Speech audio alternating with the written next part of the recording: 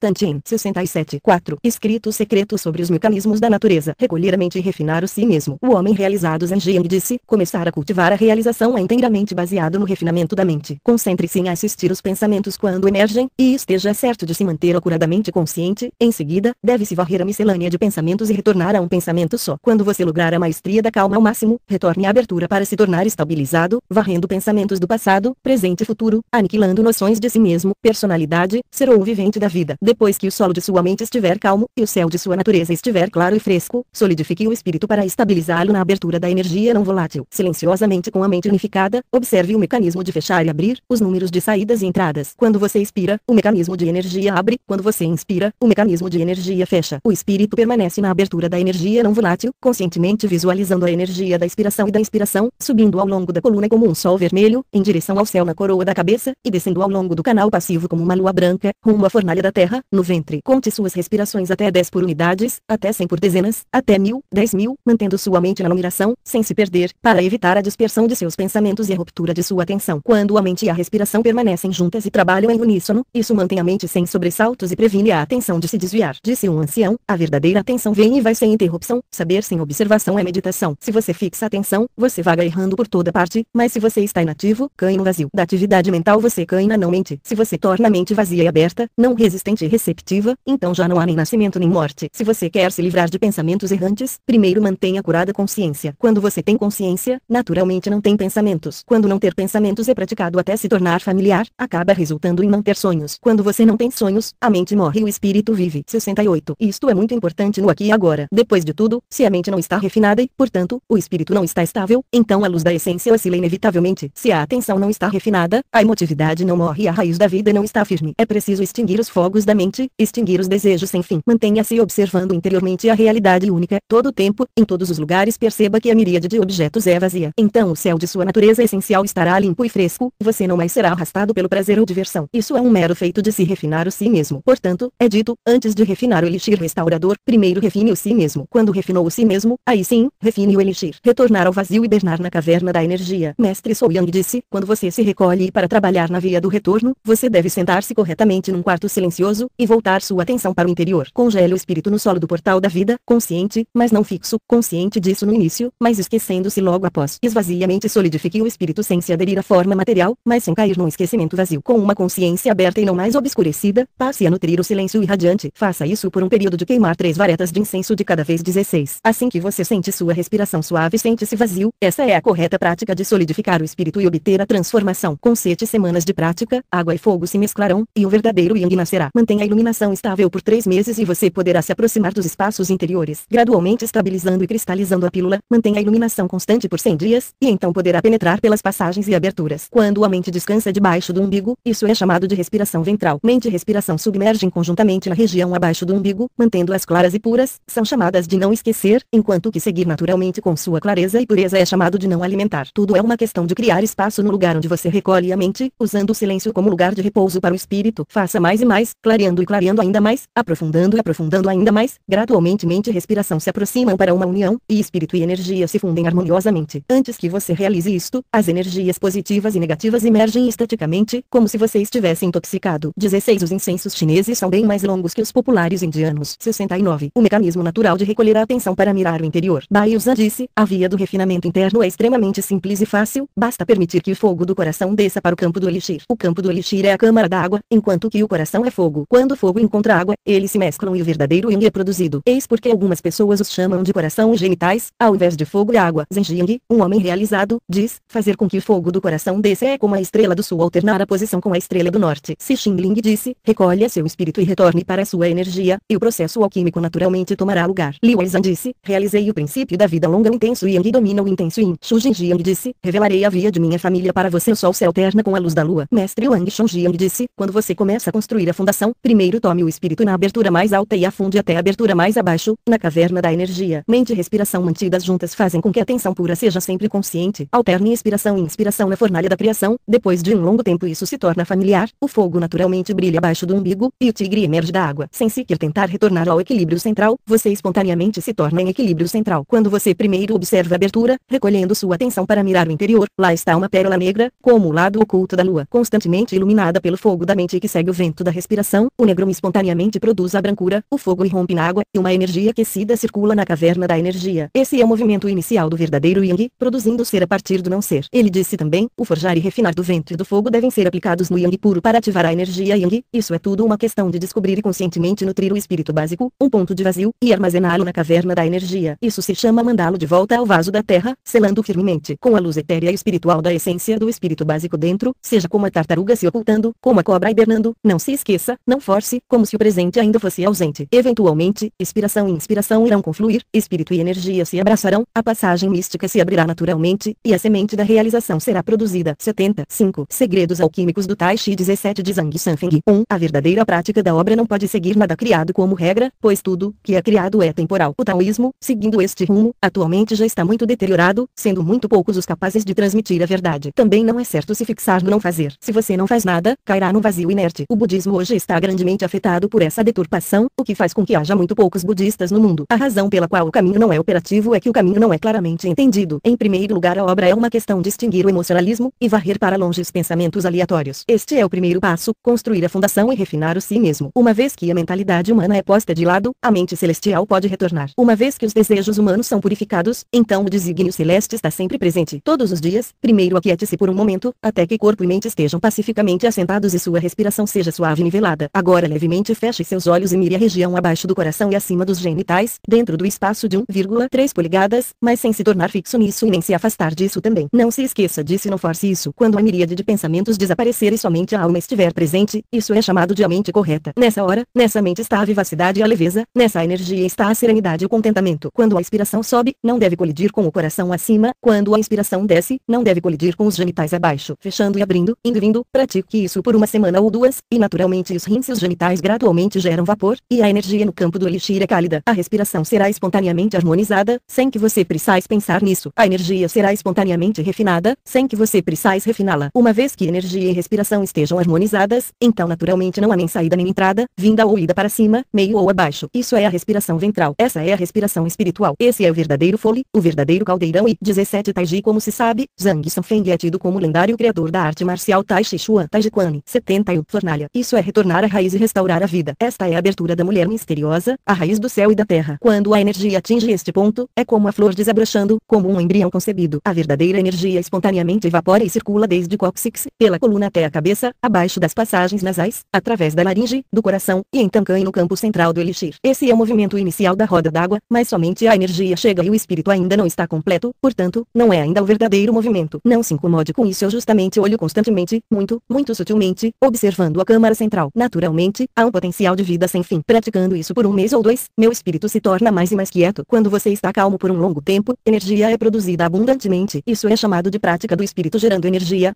gerando espírito. Mais uma centena de dias e o espírito vital cresce e cresce, enquanto que a verdadeira energia se torna plena. Um calor suave aparece com abundância, e há uma boa circulação. Água e fogo naturalmente comungam, e céu e terra se unem. O espírito está fluido, a energia está expansiva. Num breve momento, a energia unifica, e um redemoinho espontaneamente sobe pelos 100 canais. Este é o verdadeiro movimento da roda d'água. Durante esse intervalo, se um ponto de luz espiritual é sentido no campo do elixir, isso é a pérola negra no fundo da água, o broto amarelo dentro da terra. Nessa hora o Yang retorna nebuloso como um sol vermelho quando acende pela primeira vez, brilhando no oceano, enevoado, difuso, obscuro, mas visível. Então o fogo líder nasce aí. Enquanto que céu e terra e água e fogo ainda têm que se combinar, imobilize o espírito na absoluta quietude do nada, sem permitir interrupção nesse exercício, até que tudo se torne um todo único e sólido. Isso é chamado de unir os 5 elementos. Então fogo e água se mesclam, conforme a roda d'água roda em reverso, você acumula elixir em 4 intervalos. O espírito permanece interior, a luz da pílula alquímica não se afasta. Isso é chamado de ciclo maior, e refere-se ao promover a restauração maior em 9 revoluções. Nesse momento, um ponto de absoluta e positiva vitalidade cristaliza-se no centro interior. É armazenada na hora que desejos são clareados e emoções são imobilizadas, ainda que tenham aparência e forma. Quando você chega nesse estágio, a respiração permanece no ventre. Incubá-la interiormente, sem se enganar no tempo, é chamado de a obra de 10 meses. 2. O exercício da imobilidade está em cada intervalo de tempo. Mesmo dentro de um quarto de hora estão os exercícios de refinar vitalidade em energia, refinar energia em espírito, e refinar espírito de volta em abertura. Isso não vale somente para a obra de 10 meses, isso está também na hora, no dia, no mês e no ano. 72. Sente-se, feche seus olhos, torne-se consciente do espírito, aquiete a mente, harmonize a respiração. Esse exercício refina a vitalidade em energia. Recolha a atenção para dentro, congele o espírito na abertura alquímica, faça a verdadeira respiração circular, centre o infinito potencial celestial no interior, agindo quando a serenidade atinge o máximo, se tornando imóvel quando a ação atinge o máximo. Esse exercício refina a energia em espírito. Desse modo, a verdadeira energia se acumula na fonte, Yin e Yang retornam à origem e se unem, espontaneamente o vento cresce imóvel, as ondas se acalmam. Nesse momento, mantenha a mente correta no campo do elixir, esse é o processo de selar. Dando curso a essas práticas, isso não é mais uma questão de recolhimento por 10 meses, como já disse, quando você opera o processo por um quarto de hora, há um ciclo de um quarto de hora. Quando opera uma hora, dia, mês, ano, há um ciclo de hora, dia, mês ou ano. No caso de um ciclo de um quarto de hora, a primeira metade do quarto de hora é o aquecimento, alimentar o fogo, começo do ciclo lunar, primeira fase da lua, dificuldade pela manhã, primavera e verão. A segunda metade do ciclo de quarto de hora é o resfriar, retração, o fim do ciclo lunar, última fase da lua, escuridão na noite, outono e inverno. Se tomarmos um ciclo de hora dupla, a primeira metade terá 4 divisões de um quarto de hora cada e o mesmo para a segunda metade. O mesmo vale para o ciclo do dia, do mês ou do ano. Isso se chama juntar as 5 forças do Yin e do Yang. Num exercício de quarto de hora, você assume o processo de energia de um ano todo. Nesse estágio, você está verdadeiramente vazio e calmo. Continue por 1 ou 2 anos, ou 10 anos, ou 100 anos, você transcende o espaço para fundir-se com o vazio cósmico. Este exercício é para refinar o espírito de volta ao vazio. Uma vez que os 10 meses de trabalho preliminar foram completados, você deve cuidar do bebê durante todo o tempo. 10 passos, 100 passos, 1000 milhas, 10.000 milhas, tudo prossegue gradualmente. Se você deixar isso prosseguir sem restrição, isso se seguirá e não retrocederá. Um clássico sobre o caminho dos imortais diz, quando o espírito entra na energia, forma o embrião, quando a energia penetra no espírito, ela cristaliza a pílula química. Isso se chama de um ponto caindo no pátio amarelo. Pessoas que têm poucos pensamentos errantes obtêm a pílula do elixir rapidamente, enquanto que aqueles que têm pensamentos aleatórios demasia são lentos para consegui-la. Esse método é simples e fácil, mas as pessoas não podem avançar muito sem alguma dedicação. Se você praticar consistentemente por um longo período, certamente penetrará o metal e a pedra, andará sobre a água e o fogo, e compreenderá céu e terra. 73. 6. Registros secretos do entendimento do tal. Verdadeiro e falso. O velho homem declara serenidade e disse: não há nada no mundo que não tenha tanto uma versão falsa quanto uma verdadeira. Praticar o caminho pode também ser verdadeiro ou falso, portanto, os estudantes deveriam primeiramente distinguir a diferença com clareza. A verdadeira prática é sinceridade total. Não é uma questão de evitar o mundo e deixar a sociedade, e nem depende de se sentar deliberadamente, ou recitar as escrituras. A coisa essencial é refinar longe do falso e dentro do verdadeiro, para filtrar o verdadeiro do falso. Somente então você obtém a verdadeira realidade da perfeita sinceridade. Se você só se preocupa em recitar escrituras na frente dos outros e não se ocupa com o cultivo interno e o autocontrole, ou se você senta quieto por todo o dia, imóvel como uma estátua, aparentando bem pelo exterior, mas internamente agitado por pensamentos errantes e ideias aleatórias, tudo isso é falso. O falso é antagônico do verdadeiro, por isso, se não for eliminado, acabará por prejudicar a verdade. Mas para se livrar dele, você tem que achar o modo adequado. Se você não encontrá-lo, isso é como fechar a porta para capturar o ladrão, o falso não será eliminado e o verdadeiro certamente sairá ferido. As pessoas que ainda não atingiram a mais alta sabedoria são influenciadas e condicionadas por falsas imagens todos os dias, de modo que elas perdem de vista as realidades naturais. São tão usadas pela inverdade que esta se torna verdadeira para elas. Mesmo aqueles que têm uma consciência um pouco mais elevada e sabem com clareza da artificialidade dos eventos mundanos, quando ensinados a cultivar o real, ainda acham que o artificial é bem difícil de rechaçar. Se forem resolutos, primeiro devem refinar a si mesmos dentro do artificial, até que sintam que não têm mais interesse pelas coisas artificiais. Se estiverem dispostos a buscar o real depois disso, aí sim serão capazes de fazê-lo. Se calhou de você ter nascido numa área rural e é basicamente menos complicado e afetado, e nunca teve a experiência do deslumbramento pela prosperidade, sem saber bem o que é isso que chamamos de artificialidade, saiba que você também não conhece a realidade. Isso porque o real está oculto dentro do artificial, mas o artificial, 74, não é o exterior do real. A quintessência é ser capaz de descobrir o real em meio ao artificial e discernir o artificial em meio ao real. Segue-se, portanto, que para o cultivo do caminho, não é necessário deixar o lar. Você deve misturar-se com a sociedade, harmonizando a iluminação, vivendo no mundo material sem ser infectado pelo materialismo. Não tenha pressa. O velho homem declara serenidade e disse: ao sentar-se quieto, haja ou não um específico processo, não se apegue à forma. Se conscientemente ou deliberadamente tentar aplicar imagens mentais, você estará propenso a desenvolver toda a sorte de doenças. Isso se chama desenhar pernas numa serpente. Você só vai arrumar problemas para si mesmo. Quando olhamos na origem do problema, descobrimos que isso pode ser atribuído à própria fixação da pessoa, inflexibilidade e hábito de visões deturpadas. Isso também vem de conceitos, rigidez e fracasso em esclarecer instruções de um professor, para entendê-las plenamente. A conclusão dessa falha em prosseguir segundo os princípios da prática é tomar o elixir muito rapidamente, sem que o processo esteja completo, sentando-se precipitadamente sem cuidado, antes que as energias yin e yang tenham achado seus respectivos lugares. Alguns, quando sentam, conscientemente focam sua atenção no campo mais baixo do elixir. Outros reviram seus olhos acima e dentro de suas cabeças, para mirar acima. Eles fazem ginástica mental. Alguns concentram a atenção na respiração, como bombeando um fole. Outros focam suas mentes contando as respirações, tentando manter a energia internamente, sem que se disperse para fora. Há um certo número de tais padrões. Eles podem causar vertigens, surdez, avermelhamento dos olhos, distensão do abdômen, dor nos tendões e ossos, nebulosidade mental, emissões noturnas e outros sintomas. Pessoas às quais falta uma capacidade básica tendem a desenvolver doenças em tudo aquilo que elas fazem em suas pretensas práticas de taoísmo. O que elas não percebem é que praticar o caminho é cultivar e nutrir o caminho da natureza, o curso natural. Primeiramente, é essencial clarear a mente e minimizar os desejos. Depois disso, você preserva e nutre o espírito vital. Você pode ser bem-sucedido em adquirir longevidade, ou até mesmo na realização como mago, imortal, ou Buda, iluminado, mas o resultado efetivo é devido à prática indistinta de acordo com o princípio, clareando a mente sem se apegar a nada. Isso não vem de um planejamento artificial. Falando de modo geral, sentar na quietude tem 3 tipos de princípios. Primeiro, há princípios que baseiam a mais elevada alquimia. No meio, há princípios para refinar o elixir alquímico. Finalmente, há princípios da alquimia menos elevada. 75. Segue-se então que cada passo tem seu processo. A ordem deve ser compreendida, os princípios devem ser observados. Mesmo aqueles que são genuinamente sinceros são habilitados para dar curso aos princípios de preparação e procedimento, mas a maioria ide sem cuidados na hora da inteireza. Mas eu vou reverter a ordem e começar a falar da alquimia mais baixa. Não se apresse, você só terá terminado quando adquirir plena resolução, tal que seu espírito esteja claro e fresco. Caso contrário, você meramente terá uma ou 2 experiências, ou o processo será rompido logo após iniciar. Se você for descuidado com a alquimia mais baixa, é muito fácil causar danos. Vejo muitas pessoas tentando praticar sem correção, desde o começo. Antes que suas mentes se fundamentem, e antes que percebam as condições corretas, imediatamente cruzam as pernas, entrelaçam as mãos e sentam deliberadamente. Suas cabeças não estão certas de começar, seus corpos não estão aprumados e seu olhar não é nivelado. Tentam operar o processo antes que o fogo esteja nivelado e ativo na fornalha. Ainda que possam permanecer algumas condições necessárias, não podem esperar. Fecham seus olhos firmemente, de modo que a pureza e a poluição não podem ser distinguidas, e a energia positiva não pode ascender. Esta via de prática é dificilmente efetiva. Na prática, mística, olhos e ouvidos são os mais difíceis pontos. Se você simplesmente tomar a distensão da abertura primária para ser o processo do trabalho, pode experimentar coceira e zumbido nos ouvidos, embaço nos olhos, e salivação que deve ser conscientemente engolida. Estes são alguns exemplos de inabilidade de esperar a oportunidade correta, como ter a vista e a luz incapazes de se combinar. Se as aberturas dos ouvidos não se fecharam para o exterior, a respiração no nariz não se torna sutil, o verdadeiro líquido não se produz, ou o fogo da fornalha não é aceso, nenhum estado é autêntico. É de todo essencial alcançar o ponto onde os olhos, ouvidos, nariz e língua se fundem, e vitalidade, energia e espírito entram em fusão. É então que a luz da introspecção brilha irradiante. Se você não espera pela produção do elixir e pelo acender do fogo, como pode ser o grande elixir ser refinado? Se o fogo for insuficiente, a energia negativa poluída do corpo não poderá ser clareada, e então a energia positiva não pode emergir. Sempre falo para as pessoas que primeiro é essencial nivelar bem a índole. Você não deve praticar se sentando precipitadamente, espere até que a energia positiva suba e o elixir seja produzido, somente então é a hora certa. Quando se chega à contemplação do vazio, é essencial reverter a atenção para o interior, o estado de acender a luz. Rodar os olhos para cima dentro da cabeça não é reverter a atenção, nem é acender a luz quando os olhos só veem escuridão. Você deve alcançar o ponto em que os olhos não veem, ouvidos não escutam, e a respiração no nariz é extremamente sutil. Então você não tem olhos, ouvidos, nariz, língua, corpo ou mente, você está consciente apenas da existência e da abertura primária, nada mais. Quando atinge esse ponto, a luz de sua verdadeira natureza emerge. Isso é chamado de monarca celestial dos 4 elementos, oferecendo uma bacia. 76. Depois disso, trabalhe em não perder essa pequena passagem mística, aí será uma boa ideia produzir a pílula química, mas trabalhe individualmente, porque o estado de acender a luz pode tomar mais ou menos tempo, dependendo de cada um. Acima de tudo, não tenha pressa. Se você não esperar por um estado genuíno, forçando sua visão e considerando isso como acender a luz, sentado com seus olhos fechados, então a energia positiva não poderá entrar e a energia negativa não poderá sair. Você somente vai se enredar inutilmente, sem benefício. Mas há aqueles que rodam seus olhos para cima, no interior da cabeça, com muita força. Se fizerem isso por um longo tempo, sofrerão danos cerebrais e possível cegueira, ambos irreversíveis. Isso é muito prejudicial, por isso leve em conta as advertências deixadas pelos mestres para sistematicamente abranger os requerimentos práticos para a realização do caminho. Revelei os mecanismos místicos sem medo das regras celestiais, na esperança de que cada um possa descobrir o que é ser humano, retornar ao lar, a permanente realização do estado de plenitude do desenvolvimento mais elevado. Se você tem trabalhado há muito tempo e ainda não percebeu nenhuma verdade, é porque sua mente ainda é muito instável. Sábios ensinaram as pessoas como deter a mente. Depois disso, encontra-se calma, estabilidade e meditação pacífica. A função da estabilização é, de certo, valiosa. Se você praticá-la corretamente, sua mente será estável, seu temperamento será nivelado. Então, como não poderá você perceber a verdade? Obrar sentado é chamado de sentar na calma porque é uma questão de limpar toda a poluição de sua mente. Uma vez que a poluição é removida e sua mente está clara, a verdade se torna naturalmente evidente. A razão pela qual as pessoas não percebem a verdade é simplesmente porque suas mentes estão cheias de ruído, e elas não podem ver além das coisas e eventos, como eles realmente são. Pratiquem ou não sentar na calma, os estudantes do caminho devem limpar as velhas impurezas de suas mentes, até que fiquem claras e purificadas. Renove esse trabalho diariamente, sem descuido nem pressa, e você verá o benefício espontaneamente. No início, é necessário um certo esforço. Acumular vitalidade é estabelecer a fundação. Deter os pensamentos é o principal. Unificar energia e espírito é obter o elixir. Manter o espírito imóvel sem dispersão é incubação. Refinar o espírito de volta para o espaço cósmico é obter a pílula química. Depois que a pílula está completa, não é isso a máxima verdade universal? Há um ditado popular que diz que, se você quer fazer um esforço para se aprofundar, use um pilão de ferro em vez de uma agulha. O ponto é que os praticantes do caminho não devem se apressar para ver resultados. Se há ou não progresso, é algo que não pode ser determinado pela superfície. Você deveria saber que há tempo para subir e tempo para descer, tempo de avançar e tempo de recuar. É como andar por uma trilha na montanha, com partes mais altas e baixas, niveladas ou não. Como podem todas as partes serem vistas como iguais, você tem que seguir o rumo certo para não errar. Mas na medida em que você não deixa de prosseguir, eventualmente alcançará o cume, porque, então, ter pressa. Se 77. Você corre, suas pernas e pés se tornam entorpecidos, sua cabeça tem vertigens, sua vista embaça, e você fica sem fôlego. Aí, ao contrário de acelerar seu caminho, você cria mais e mais obstáculos. Incapaz de prosseguir, acaba por desistir no meio do caminho. E não é isso uma perda de todo o seu esforço anterior. Empenhe-se em romper com a forma material, esvazie corpo e mente, e torne-se leve e fluido. Não desenhe pernas em serpentes e você não incorrerá no erro de desenhar um tigre como se fosse um cachorro. Desenvolva seu caráter, em relação ao mundo exterior, tanto quanto possa. Quando sua prática estiver assimilada e seus resultados confirmados, então a realidade pode ser vista sem que se olhe, contendo inerentes e intermináveis sutilezas. Giancarlo Salvagni, www. Sambaia com BR Taxi, telefone 71 264 7390, Salvador, Bahia.